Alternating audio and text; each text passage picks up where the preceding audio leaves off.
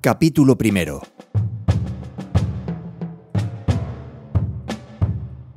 Desde un puente ferroviario, al norte de Alabama, un hombre contemplaba el rápido discurrir del agua 6 metros más abajo. Tenía las manos detrás de la espalda, las muñecas sujetas con una soga. Otra soga, colgada al cuello y atada a un grueso tirante por encima de su cabeza, pendía hasta la altura de sus rodillas.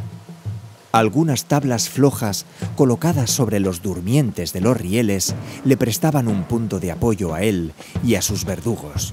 2 soldados rasos del ejército federal, bajo las órdenes de un sargento que, en la vida civil, debió de haber sido agente de la ley. No lejos de ellos, en el mismo entarimado improvisado, estaba un oficial del ejército con las divisas de su graduación. Era un capitán. En cada lado, un vigía presentaba armas, con el cañón del fusil por delante del hombro izquierdo y la culata apoyada en el antebrazo, cruzado transversalmente sobre el pecho, postura forzada que obligaba al cuerpo a permanecer erguido. A estos 2 hombres no les interesaba lo que sucedía en medio del puente. Se limitaban a bloquear los lados del entarimado. Delante de uno de los vigías no había nada. La vía del tren penetraba en un bosque un centenar de metros y, dibujando una curvatura, desaparecía. No muy lejos de allí, sin duda, había una posición de vanguardia. En la otra orilla, un campo abierto ascendía con una ligera pendiente hasta una empalizada de troncos verticales con aberturas para los fusiles y un solo ventanuco por el cual salía la boca de un cañón de bronce que dominaba el puente. Entre el puente y el fortín estaban situados los espectadores, una compañía de infantería en posición de descanso, es decir, con la culata de los fusiles en el suelo, el cañón inclinado levemente hacia atrás contra el hombro derecho, las manos cruzadas encima de la caja. A la derecha de la hilera de soldados había un teniente. La punta de su sable tocaba tierra. La mano derecha reposaba encima de la izquierda. Sin contar con los verdugos y el reo en el medio del puente, nadie se movía. La compañía de soldados delante del puente miraba fijamente, hierático. Los vigías, enfrente de los límites del río, podrían haber sido esculturas que engalanaban el puente. El capitán, con los brazos entrelazados y mudo, examinaba el trabajo de sus auxiliares sin hacer ningún gesto. Cuando la muerte se presagia, se debe recibir con ceremonias respetuosas, incluso por aquellos más habituados a ella. Para este mandatario, según el códice castrense, el silencio y la inmovilidad son actitudes de respeto. El hombre cuya ejecución preparaban tenía unos 35 años. Era civil, a juzgar por su ropaje de cultivador. Poseía elegantes rasgos, una nariz vertical, boca firme, ancha frente, cabello negro y ondulado peinado hacia atrás, inclinándose hacia el cuello de su bien terminada levita. Llevaba bigote y barba en punta, pero sin patillas. Sus grandes ojos de color grisáceo desprendían un gesto de bondad imposible de esperar en un hombre a punto de morir. Evidentemente, no era un criminal común. El liberal código castrense establece la horca para todo el mundo, sin olvidarse de las personas decentes. Finalizados los preparativos, los 2 soldados se apartaron a un lado y cada uno retiró la madera sobre la que había estado de pie. El sargento se volvió hacia el oficial, lo saludó y se colocó detrás de éste.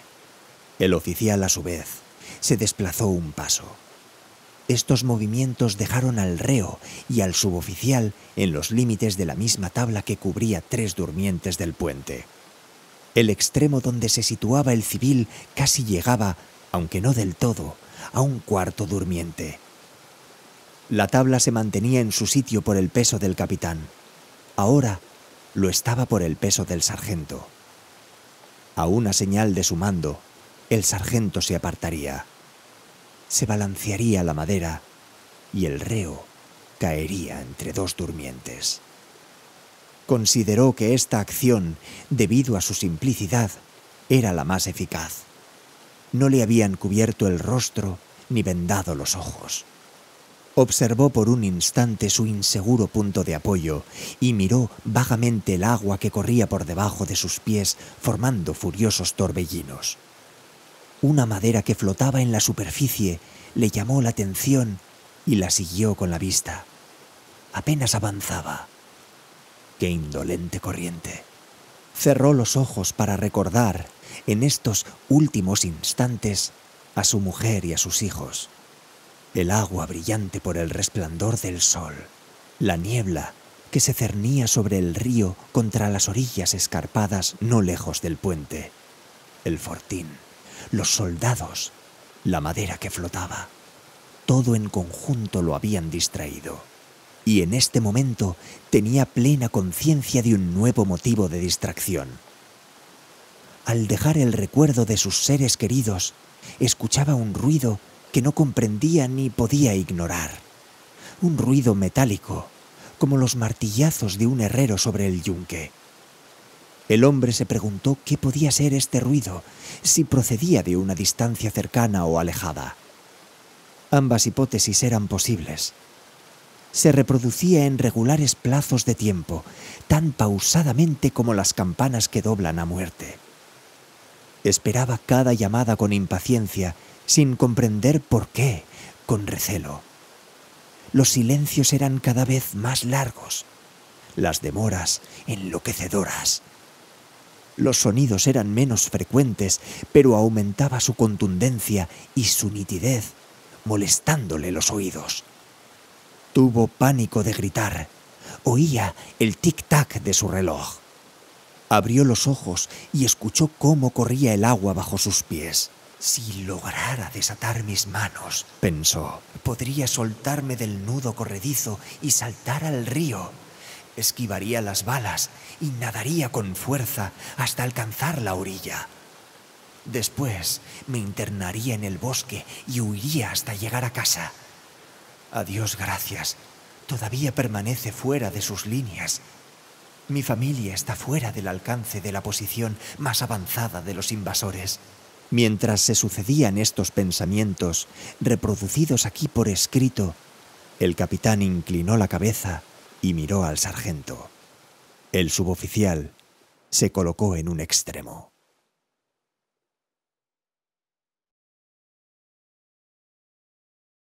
Capítulo 2.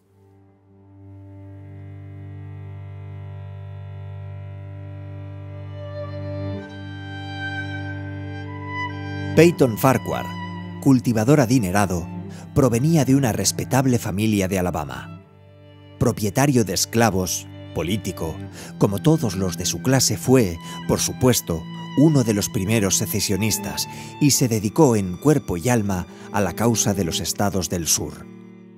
Determinadas condiciones que no podemos divulgar aquí impidieron que se alistara en el valeroso ejército cuyas nefastas campañas finalizaron con la caída de Corinth, y se enojaba de esta trabazón sin gloria, anhelando conocer la vida del soldado y encontrar la ocasión de distinguirse. Estaba convencido de que esta ocasión llegaría para él, como llega todo el mundo en tiempo de guerra. Entretanto, hacía lo que podía.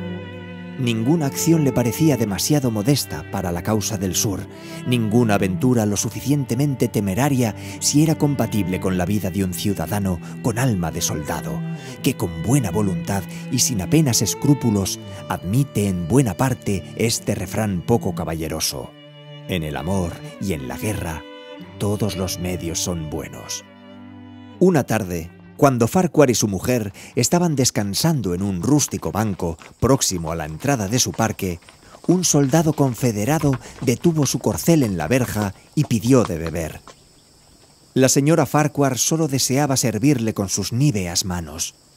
Mientras fue a buscar un vaso de agua, su esposo se aproximó al polvoriento soldado y le pidió ávidamente información del frente. «Los yanquis están reparando las vías del ferrocarril», dijo el hombre, «porque se preparan para avanzar. Han llegado hasta el puente de Old Creek, lo han reparado y han construido una empalizada en la orilla norte. Por una orden colocada en carteles por todas partes, el comandante ha dictaminado que cualquier civil a quien se le sorprenda en intento de sabotaje a las líneas férreas será ejecutado sin juicio previo.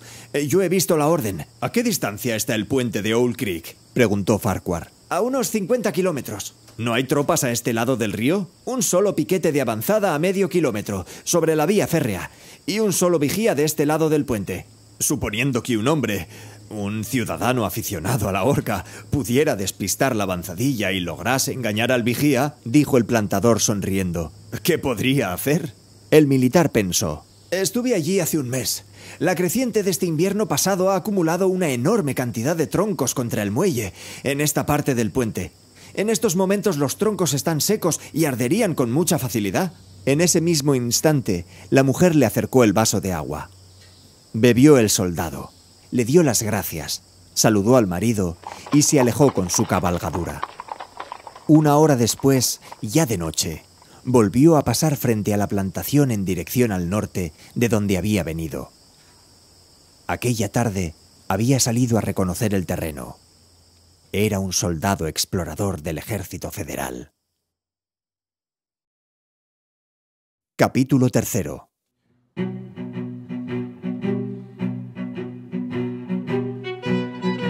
Al caerse al agua desde el puente, Peyton Farquhar perdió la conciencia, como si estuviera muerto. De este estado salió cuando sintió una dolorosa presión en la garganta, seguida de una sensación de ahogo. Dolores terribles, fulgurantes, cruzaban todo su cuerpo de la cabeza a los pies. Parecía que recorrían líneas concretas de su sistema nervioso y latían a un ritmo rápido. Tenía la sensación de que un enorme torrente de fuego le subía la temperatura insoportablemente.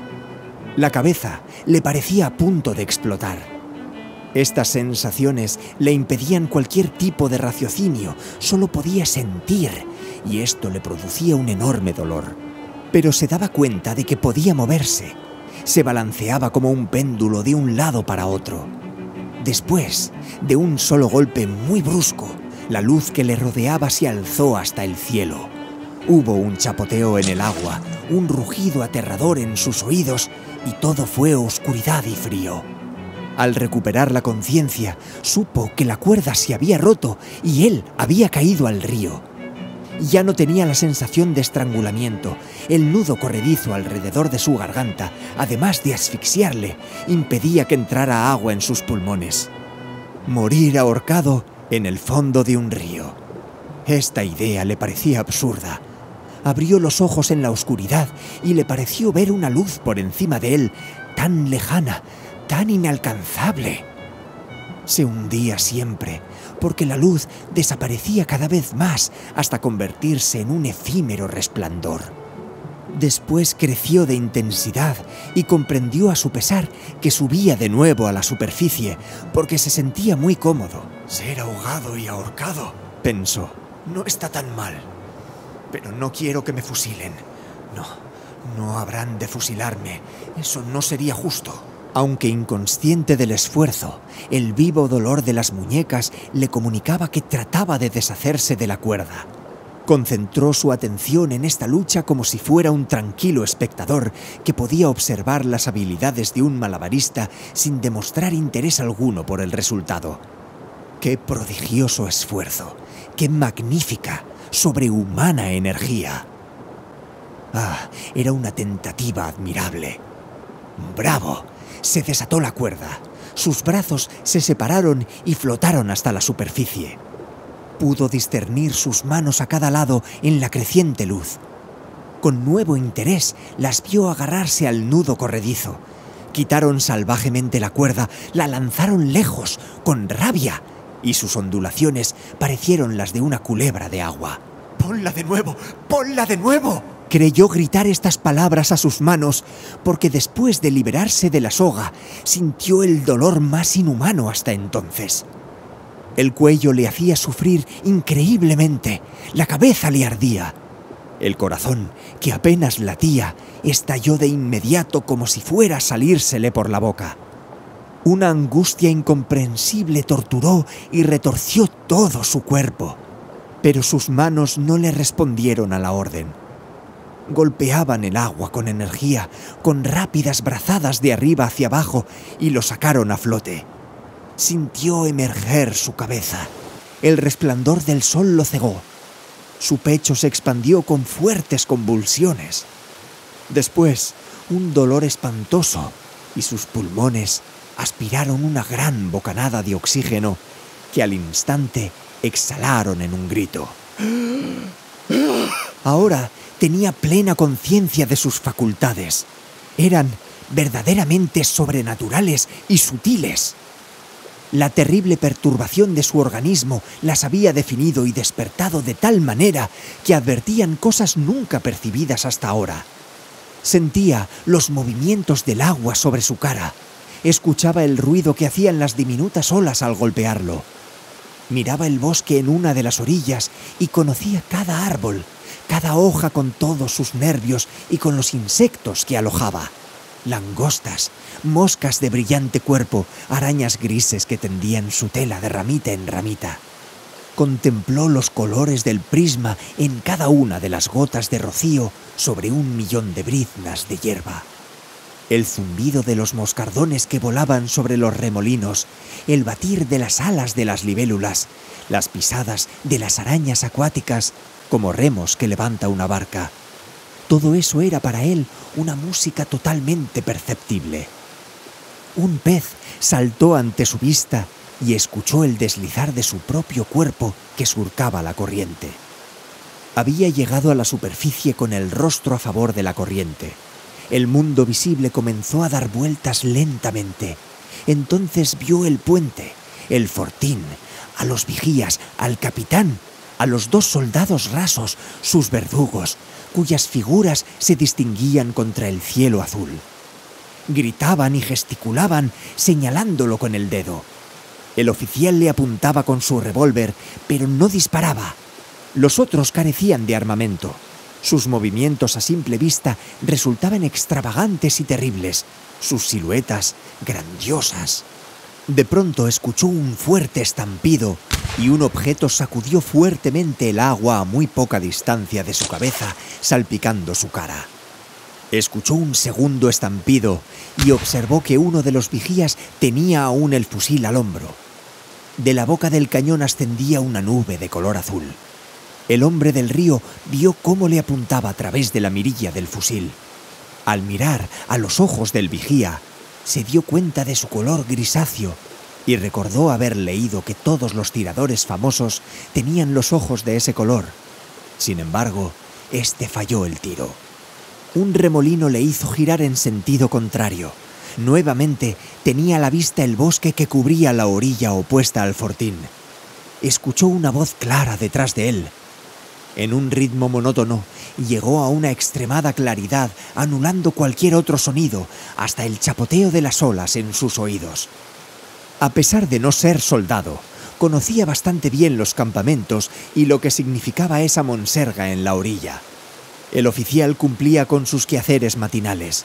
Con qué frialdad, con qué pausada voz que calmaba a los soldados e imponía la suya, con qué certeza en los intervalos de tiempo se escucharon estas palabras crueles. ¡Atención, compañía! ¡Armas al hombro! ¿Listos? ¡Apunten! ¡Fuego! Farquhar pudo sumergirse tan profundamente como era necesario.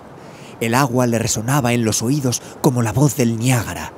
Sin embargo, oyó la estrepitosa descarga de la salva y mientras emergía a la superficie encontró trozos de metal brillante, extremadamente chatos, bajando con lentitud. Algunos le alcanzaron la cara y las manos. Después siguieron descendiendo. Uno se situó entre su cuello y la camisa. Era de un color desagradable y Farquhar lo sacó con energía. Llegó a la superficie sin aliento, después de permanecer mucho tiempo debajo del agua. La corriente lo había arrastrado muy lejos, cerca de la salvación. Mientras tanto, los soldados volvieron a cargar sus fusiles, sacando las baquetas de sus cañones. Otra vez dispararon y de nuevo fallaron el tiro. El perseguido vio todo esto por encima de su hombro. En ese momento nadaba enérgicamente a favor de la corriente. Todo su cuerpo estaba activo, incluyendo la cabeza, que razonaba muy rápidamente. «El teniente», pensó, «no cometerá un segundo error. Esto era un error propio de un oficial demasiado apegado a la disciplina. ¿Acaso no es más fácil eludir una salva como si fuese un solo tiro? En estos momentos seguramente ha dado la orden de disparar a voluntad. Que Dios me proteja. No puedo esquivar a todos». A 2 metros de allí se escuchó el increíble estruendo de una caída de agua, seguido de un estrepitoso escándalo, impetuoso, que se alejaba disminuyendo y parecía propasarse en el aire en dirección al fortín, donde sucumbió en una explosión que golpeó las profundidades mismas del río. Se levantó una empalizada líquida, curvándose por encima de él. Lo cegó y lo ahogó. Un cañón se había unido a las demás armas. El obús sacudió el agua, oyó el proyectil que zumbó delante de él, despedazando las ramas de los árboles del bosque cercano. «No empezarán de nuevo», pensó. «La próxima vez cargarán con metralla. Debo fijarme en la pieza de artillería. El humo me dirigirá. La detonación llega demasiado tarde. Se arrastra detrás del proyectil. Es un buen cañón». De inmediato comenzó a dar vueltas y más vueltas en el mismo punto. Giraba como una peonza. El agua, las orillas, el bosque, el puente, el fortín y los hombres ahora distantes, todo se mezclaba y desaparecía. Los objetos ya no eran sino sus colores. Todo lo que veía eran banderas de color. Atrapado por un remolino, marchaba tan rápidamente que tenía vértigo y náuseas. Instantes después se encontraba en un montículo en el lado izquierdo del río, oculto de sus enemigos. Su inmovilidad inesperada, el contacto de una de sus manos contra la pedriza, le devolvió los sentidos y lloró de alegría. Sus dedos penetraron la arena que se echó encima, bendiciéndola en voz alta. Para su parecer, era la cosa más preciosa que podría imaginar en esos momentos. Los árboles de la orilla eran gigantescas plantas de jardinería. Le llamó la atención el orden determinado en su disposición. Respiró el aroma de sus flores. La luz brillaba entre los troncos de una forma extraña y el viento entonaba en sus hojas una armoniosa música interpretada por una arpa eólica. No quería seguir huyendo. Le bastaba permanecer en aquel lugar perfecto hasta que lo capturaran. El silbido estrepitoso de la metralla en las hojas de los árboles lo despertaron de su sueño. El artillero, decepcionado, le había enviado una descarga al azar como despedida. Se alzó de un brinco, subió la cuesta del río con rapidez y se adentró en el bosque. Caminó todo el día guiándose por el sol. El bosque era interminable. No aparecía por ningún sitio el menor claro, ni siquiera un camino de leñador. Ignoraba vivir en una región tan salvaje, y en este pensamiento había algo de sobrenatural. Al anochecer continuó avanzando, hambriento y fatigado, con los pies heridos. Continuaba vivo por el pensamiento de su familia.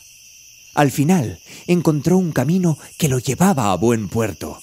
Era ancho y recto como una calle de ciudad, y sin embargo no daba la impresión de ser muy conocido. No colindaba con ningún campo. Por ninguna parte aparecía vivienda alguna. Nada, ni siquiera el ladrido de un perro, sugería un indicio de humanidad próxima. Los cuerpos de los 2 enormes árboles parecían 2 murallas rectilíneas. Se unían en un solo punto del horizonte como un diagrama de una lección de perspectiva. Por encima de él, levantó la vista a través de una brecha en el bosque y vio enormes estrellas áureas que no conocía, agrupadas en extrañas constelaciones. Supuso que la disposición de estas estrellas escondía un significado nefasto. De cada lado del bosque percibía ruidos en una lengua desconocida. Le dolía el cuello. Al tocárselo lo encontró inflamado. Sabía que la soga lo había marcado con un destino trágico. Tenía los ojos congestionados, no podía cerrarlos. Su lengua estaba hinchada por la sed. Sacándola entre los dientes, apaciguaba su fiebre. La hierba cubría toda aquella avenida virgen. Ya no sentía el suelo a sus pies. Dejando a un lado sus sufrimientos, seguramente se ha dormido mientras caminaba, porque contempla otra nueva escena. Quizá ha salido de una crisis delirante. Se encuentra delante de las rejas de su casa. Todo está como lo había dejado.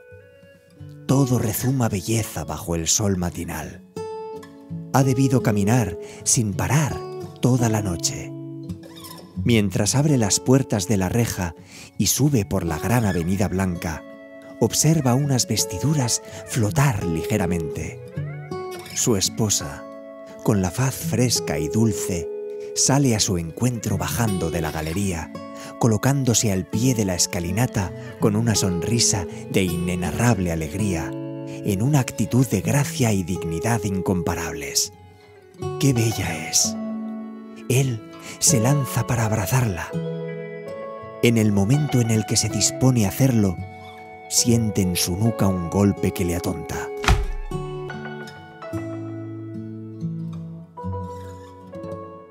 Una luz blanca y encegedora clama a su alrededor con un estruendo parecido al del cañón.